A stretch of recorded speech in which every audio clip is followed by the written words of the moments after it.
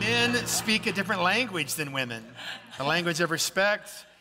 And so, totally different creatures, right? Yeah. That's good. But those are things you have to know to build a life together. That's true. But at the same time, thank God that God was leading us and that we knew nothing. So, we didn't know, just to homeschool, everyone thought we were crazy back in those days, 35 years ago or whatever.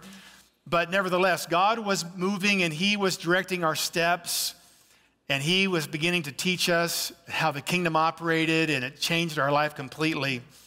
And so we want you to have the ability to avoid some of that. Right. To make a decision that you're going to build your house differently.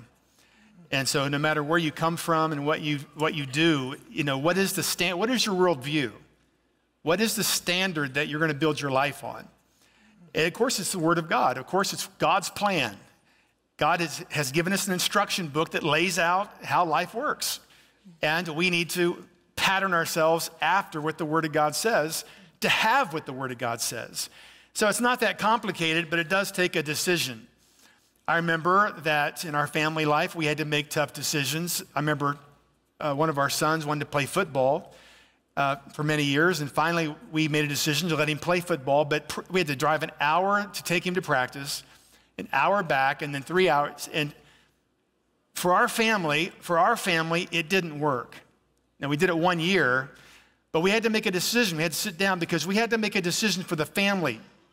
We said, son, you did it last year. This doesn't fit our family. It's not matching. We don't have the time to do this. We have other things. We can't do this, and we have to make tough decisions. He understood. He was fine. But, everyone's running around so fast. Everyone's just running. And you have to stop and make a decision. What is our priority as a family? Yes. What is our mission? What is our agenda? Where are we headed? Can't just be all sucked up in busyness, following the culture. What has God laid on your lap to do besides just raising the kids? And everyone has an assignment.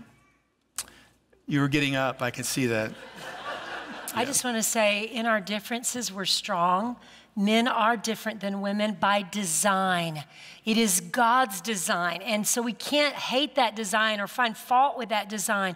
Men are amazing, wonderful creations of God. Women are amazing, wonderful creations of God. And when we come together, the Bible says that two are better than one, for they have a great reward for their effort together.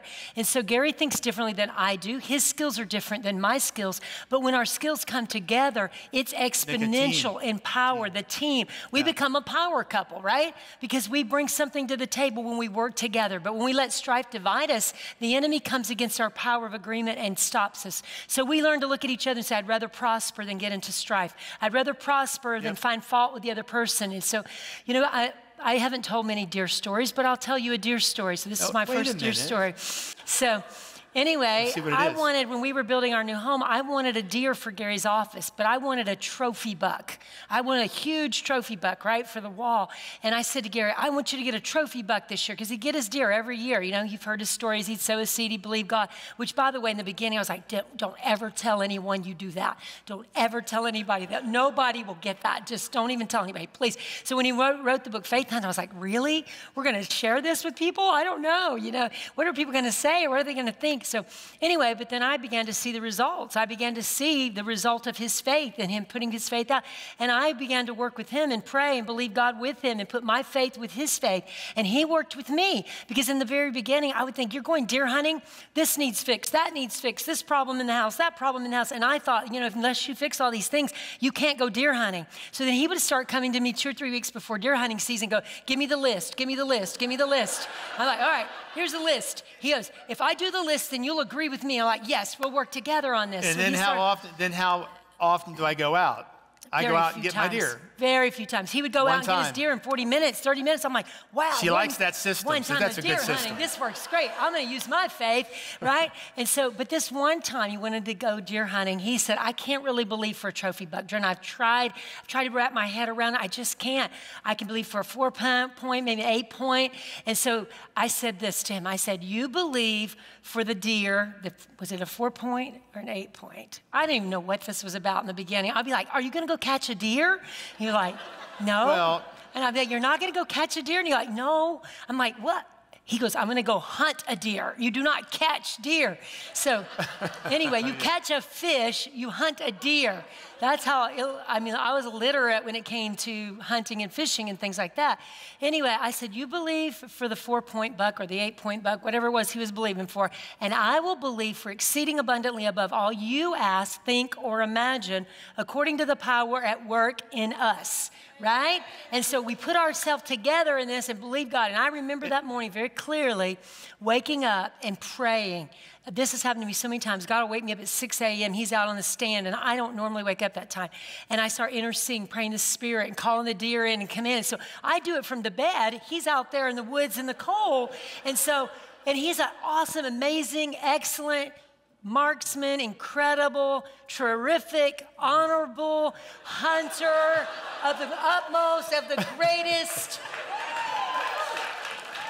So if I put my heart behind his heart, my dreams with his dreams, and we believe together, we can do greater things, right? And so that morning, he saw what he believed for. He saw the deer that he believed for, and he shot at it, and he missed it.